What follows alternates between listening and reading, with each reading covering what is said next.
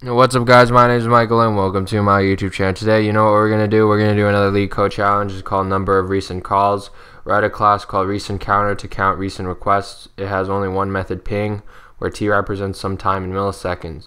Return the number of pings that have been made from 3,000 milliseconds ago until now. Any ping that is within t minus 3,000 up to t will count, including the current ping. It is guaranteed that every call to ping uses exactly a strictly larger value of t than before. So if you're given a recent counter, ping, ping, ping, ping, ping, inputs are empty, 1, 1,000, 3,000, 1, 3,002, you would get the ones that are between 3,000 is going to be null, right? 1, 2, because of 3001 and 3002, and then 3 and the 3 represents what does 3 represent? 3. Okay, I don't know what that means, but essentially they just want any ping with time t minus 3,000 to t will count.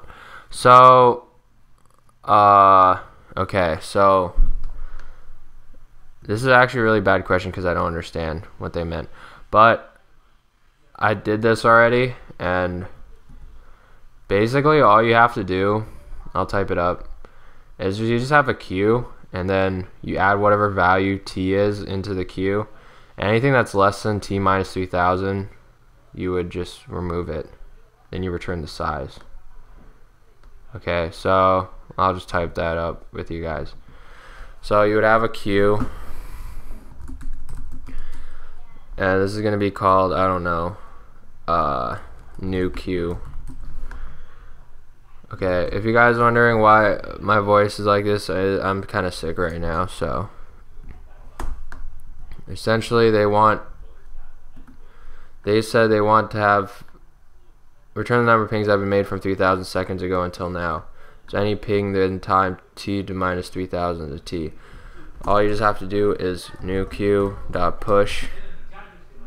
We push t on it, then while new queue, while it's not, while the front is less than t minus 3,000. So this is checking if the front's value is less than the current t that we added minus 3,000, right? Then we're gonna remove it from the queue, and then we return the ones that actually have are actually between t minus 3,000 and t. So that's basically how you would do it. So I'll do new queue dot pop, and then we return new queue dot size. Okay, this is basically how you would do it.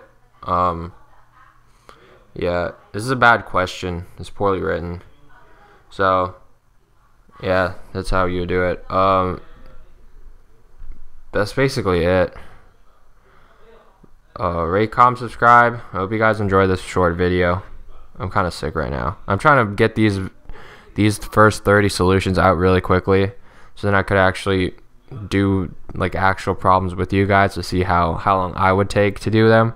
Because right now I'm basically doing problems I already have done already, and I don't want to just explain the solution. I want to showcase me actually doing the solutions with you guys. All right, so yeah, rate, comment, subscribe.